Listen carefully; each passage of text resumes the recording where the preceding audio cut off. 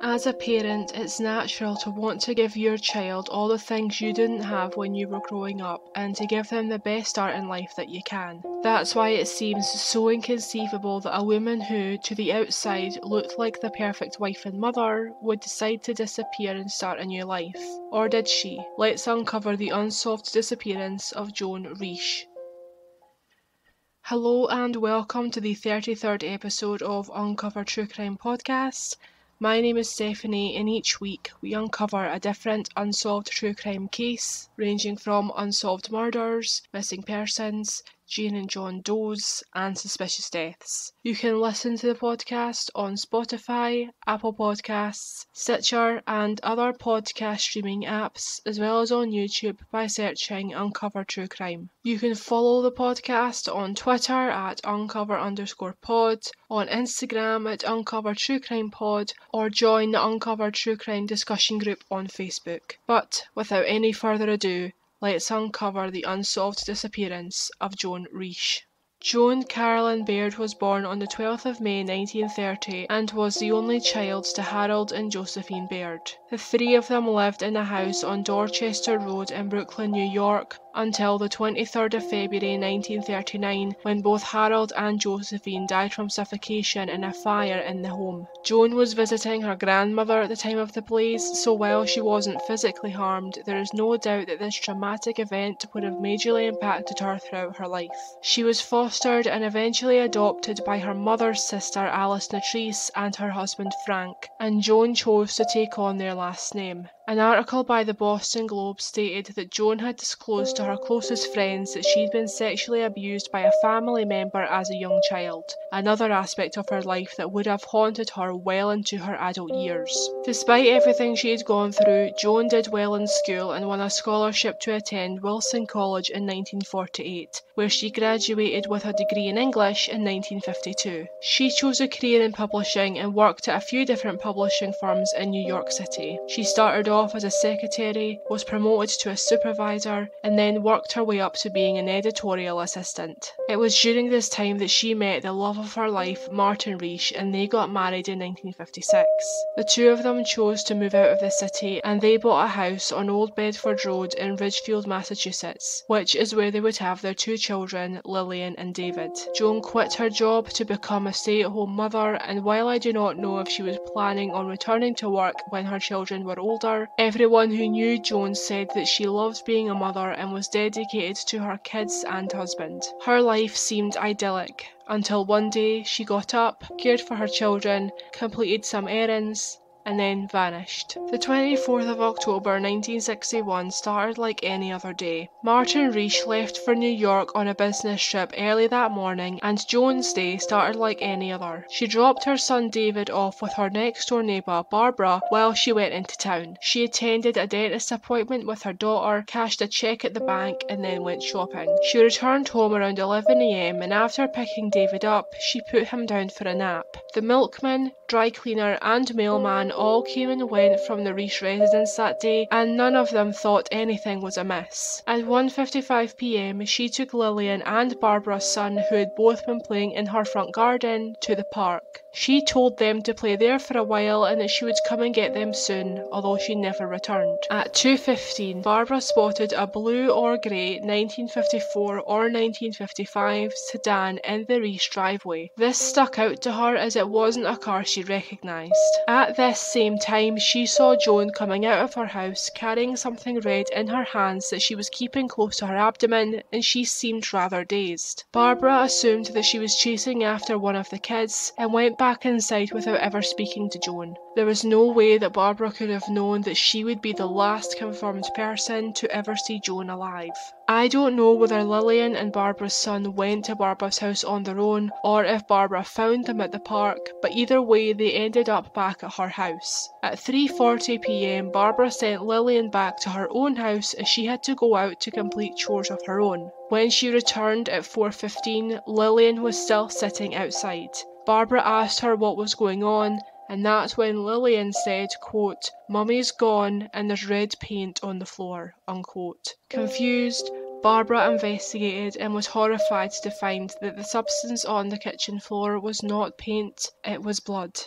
The police arrived a short time later and they expected to find Joan's body in the house, as they assumed it was going to be an open and shut suicide case. They searched the house, and although they found David crying in his cot, Joan was nowhere to be found. The blood trail started at David's bedroom, continued into the kitchen, and then led police outside to her car, where they found a coat hanger on the roof of the vehicle. In her kitchen, they saw an overturned chair lying on the ground and empty beer bottles. There was a bloody thumbprint on the phone mount, the phone itself had been ripped from the wall and put in the waste paper bin, and the phone book was open at the emergency services page, bearing in mind that this was before 911 was created, so the number you would have to call in an emergency would depend on what service you required. Another bizarre thing about the scene in Joan's kitchen was that there was no footprints in the blood on the floor, so it seems as though whoever else was at the scene was very careful not to leave any trace behind. And yes, police are positive that there was indeed someone else there, as the bloody thumbprint on the phone mound was not Joan's. Initially, I was confused as to how they knew the print wasn't Joan's, as I don't believe they would have any reason to have her prints on file. Turns out that they were obtained while she was a student at New Rochelle High School back when she lived in New York, and while I'm still not exactly sure on why they were taken, I assume it was for some sort of school project. Someone had clearly tried to clean up the blood with some paper towels and with David's overalls, but from looking at the crime scene photos, they didn't do a very good job. While DNA was not available back in 1960, police were able to determine that the blood was type O, which is the same as Joan's, so it's been assumed that the blood was in fact hers. It was also determined that the amount of blood over the kitchen floor was around a pint, so it was clear that someone had been injured, but this amount of blood loss wouldn't be fatal on its own. Just to put 1 pint of blood into perspective, you would lose around the same amount during a blood donation or vaginal childbirth. You may feel a little bit lightheaded depending on how the blood loss occurred, but you probably wouldn't be stumbling around looking dazed or confused. But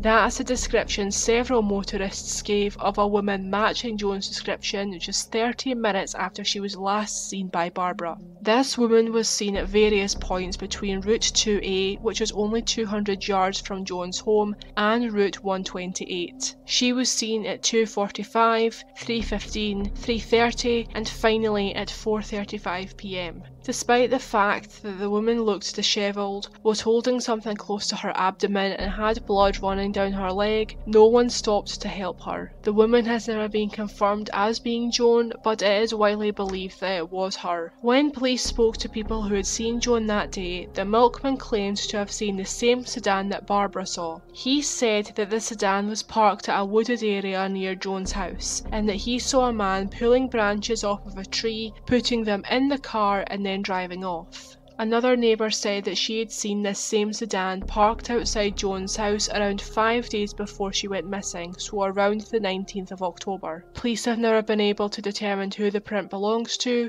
and the sedan has never been located. That is everything publicly known about the investigation, so let's get on to the theories.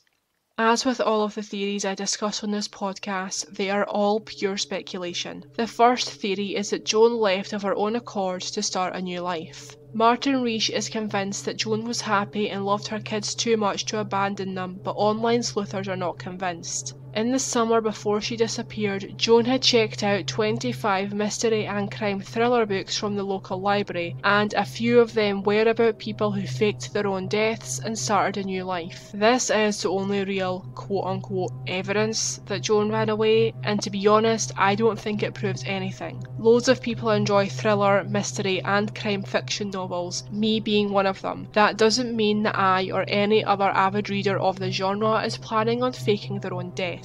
This theory also doesn't explain the bloody thumbprint, the blood found at the scene, or the disorientated woman thought to be Joan seen walking down the side of the freeway. The second theory is that Joan was involved in an accident, hit her head and staggered away from her home in a confused daze. She then either died of her injuries, stumbled into the construction site off of Route 128 and was accidentally buried there, or suffers from amnesia and is still out there somewhere with no idea of who she really is. The biggest issue with this theory, in my opinion, is what caused the initial injury. There was nothing in her home that looks as though it would have caused such an injury, and it doesn't explain the bloody thumbprint. The third theory is that she was a victim of foul play. Did someone come into her house, attack her, kidnap her, and then kill her somewhere else? It's possible, but what's the motive? There are rumours online that she was having an affair and was killed by her lover, but that's all this is, a rumour. There was absolutely no evidence that she was having an affair. As with every investigation, police have to look at those closest to the victim, including the spouse. But as Martin was confirmed to have left the state earlier that day, he was cleared as a suspect. Many have speculated that the fact that Martin was out of the state the day that his wife went missing was very convenient, and that it's possible he hired someone to kill his wife. I think that in order to accuse someone of murder for hire, you have to have way more evidence than a pure coincidence. Also, this doesn't seem like a hit to me at all. The scene was very messy, the sedan was in plain view and was seen by several of her neighbours, and if the woman seen walking down Route 128 and Route 1A was Joan, she was able to leave the house alive. Doesn't seem like a professional killing to me at all. The fourth, and in my opinion most plausible theory, is that Joan died during a botched abortion. I would like to say now that if anybody is triggered by the topic of abortion, there will be a timestamp in the description of this episode, so you can skip right past this theory. Joan disappeared over 10 years before the landmark Roe v. Wade Supreme Court decision, which legalized abortions in America. Before this point, women who wanted to end a pregnancy were forced to hire the services of back alley abortionists, which was very dangerous and had a high fatality rate. Is it possible that Joan discovered she was pregnant, thought she couldn't cope with having 3 kids under the age of 5, and chose to terminate her pregnancy without Martin's knowledge? Martin has never given media interviews about the case, but I believe I either heard or read somewhere, although I can't remember where, that he said that he and Joan would have been very happy if they'd found out she was pregnant. While I'm sure Martin would have been happy, he wasn't the stay-at-home parent, and it's very possible that Joan was struggling and thought that she either couldn't physically or emotionally cope with a third child, or that another child would put too much of a financial strain on the family. Again, I don't know any of this for certain, and I am very aware that there are a lot of reasons why a woman might seek an abortion. I believe that the sedan seen outside the home belonged to the person that Joan had hired to perform the abortion, and that they visited her a few days beforehand to discuss it with her. On the 24th of October, Joan does her usual chores and gets on with the day as usual, not wanting anyone to suspect that anything is wrong. When she knows the doctor is on their way, she sends Lillian and Barbara's son over to the park so they wouldn't walk in on what's about to happen. She drinks some alcohol either to hurry the process along, to calm her nerves, or as an anaesthesia of sorts. The person arrives, performs the procedure, but there's a complication and Joan loses more blood than she is supposed to.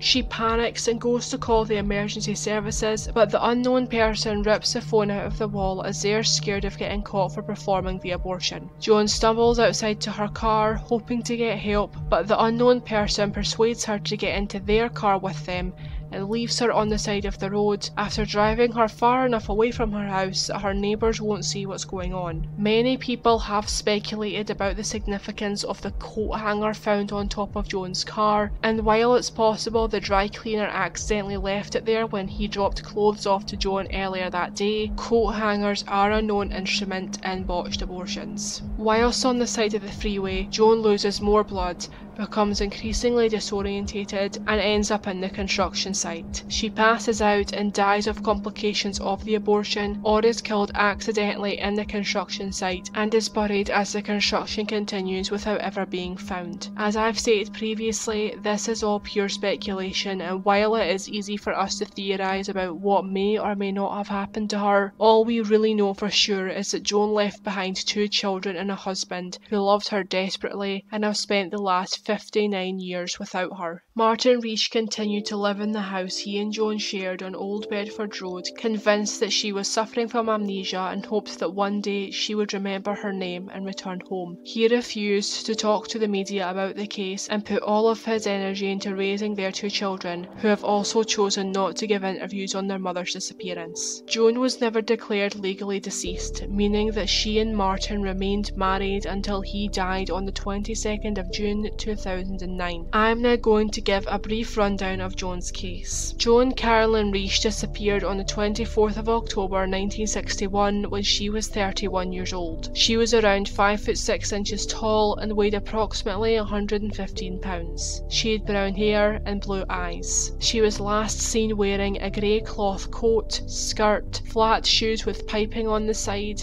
and her wedding ring, which was platinum with diamonds in it. Her fingerprints are available for comparison and she had blood type O. If alive today, she would be 89 years old. If you have any information related to Joan's case, please call the Massachusetts State Police on 781-897-6600 and then quote the case number 612623. All photos and sources on this case can be found on our website, uncovertruecrimepodcast.co.uk. That's everything I have for you today. Thank you for listening till the very end. Please stay safe and have a good night.